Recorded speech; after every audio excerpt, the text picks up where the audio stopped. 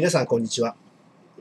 180日であなたの会社やお店の業績アップを実現する地域密着ビジネス専門コンサルタントの長谷川博之です。今日もよろしくお願いします。今日の動画ブログは、クレームゼロを目指すというテーマでお届けいたします。先日、クライアント先でクレームの話になりました。クレームというのは、どこの会社やお店でもつきものなんですが、本来はあってはいけないものです。クレーム発生率や不良品発生率が減少したと言って喜んでいる経営者もいますが、やはりゼロを目指すべきだと思います。クレームにも様々なものがありますが、大きく分けると3つに分類できます。まずは商品や技術に関するクレームです。例えば、小売業であれば、商品が破損していた、不良品だったなどです。2番目は人にまつわることです。口の利き方が悪い、じろじろ見られた、接客がしつこい、不潔などです。そして最後がサービスに関わることです。納期が遅れた、見積もり価格より高いなどといったところでしょう。この中でも一番軽症なのは商品にまつわるクレームです。その理由は商品を交換すればいいからです。特に家電や日用雑貨などの物売りであれば、破損や不良であれば、新しい商品と交換すればお客様は納得しますが、売り手の商品管理が悪いということになります。また、飲食店や食料品に関しては、美味しくないならまだしも、衛生管理の怠慢による食中毒や異物混入は致命的です。ペヤングの異物混入は記憶に新しいところです。お客様の口に入る商品、命に関わるような商品は厳重に注意しなければいけません。さて今日の本物の商売を目指すポイントです。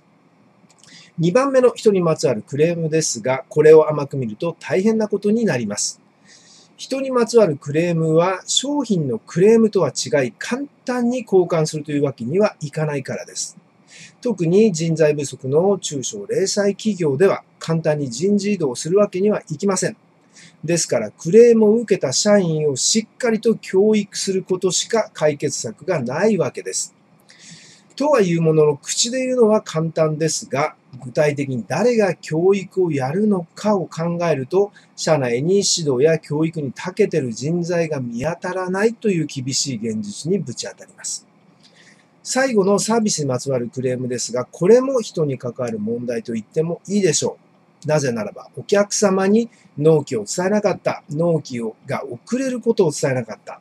口約束の見積もりだったなど、報告や連絡を怠ったことが原因である場合がほとんどだからです。言った言わない、聞いた聞かない、やったやらないというのが非常に多いのが現実です。これは売り手と買い手の関係だけではなく、社内でも往々にして起こりがちです。むしろ社内の方が頻繁に起こります。社内では毎日顔を合わせている、同じ釜の飯を食べているという意識から社員間についつい甘えが出てしまいます。その結果、報告、連絡、相談を怠ってしまうということが多々あります。しかし、暗黙の了解というわけにはいかないことも多いのです。さて、お客様が気になることに納期があります。ネットショップや通販ではお客様からの問い合わせの中で第1位が納期に関することだという調査を読んだことがあります。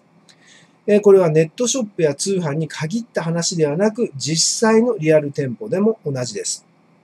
10日もあれば入荷すると思いますが、4、5日で納品できると思いますがなど曖昧な返答が多くないでしょうか。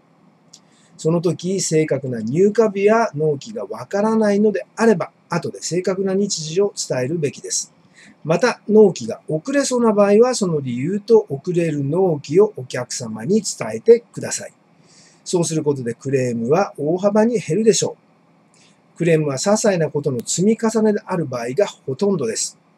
今日も最後までご覧いただきましてありがとうございました。180日であなたの会社やお店の業績アップを実現する地域密着ビジネス専門コンサルタントの長谷川博之でした。